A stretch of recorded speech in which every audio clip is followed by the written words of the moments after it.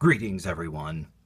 One of my viewers gave me the challenge of trying to etch sound onto the magnetic hard disk that comes out of a magnetic hard drive from a computer. And of course, I, your brave and valiant databits, was able and up to the task. You have here on the Montgomery Ward and Recordio combination recording unit turntable a magnetic platter that was removed from a hard drive.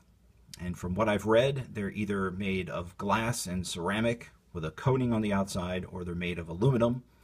This one appears to be made of aluminum. And you can see that there are grooves etched in it right there. Here is one that has not been cut. And of course it has a nice, smooth, shiny mirror surface. And my fingerprints. So, I had to do a couple of things different to cut sound onto this. There's some limitations. First, there's a time limitation because the travel of my tone arm here, my cutting head, can only go so far in. So that limits me to about 5, 6, 7 seconds of recording at 78 RPM.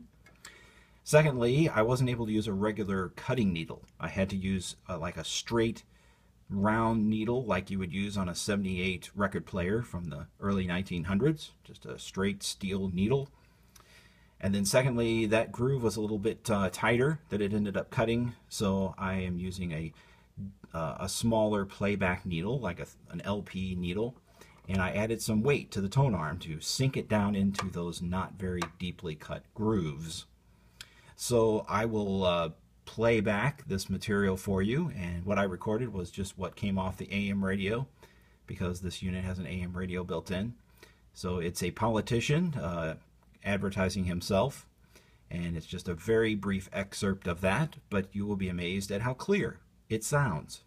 So let's play the sound from a hard drive.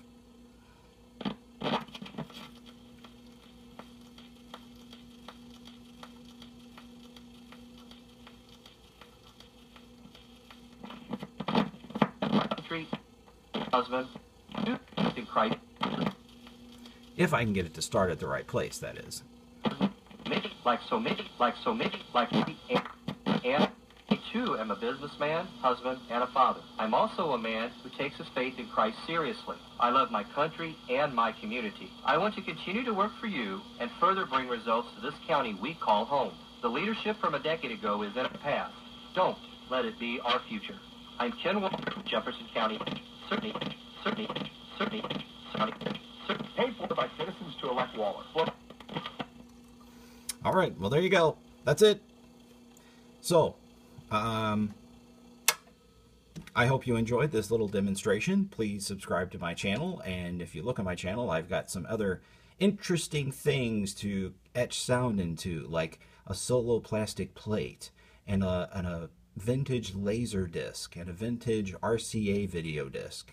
So please check those out, subscribe, and share this magnificent video that you've just watched with at least 425 of your friends. Thank you for watching.